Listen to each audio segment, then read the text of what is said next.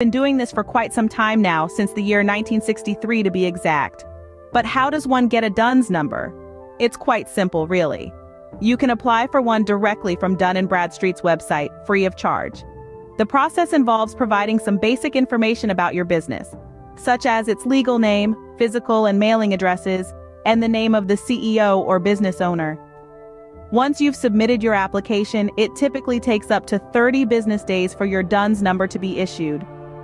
Having a DUNS number offers numerous benefits.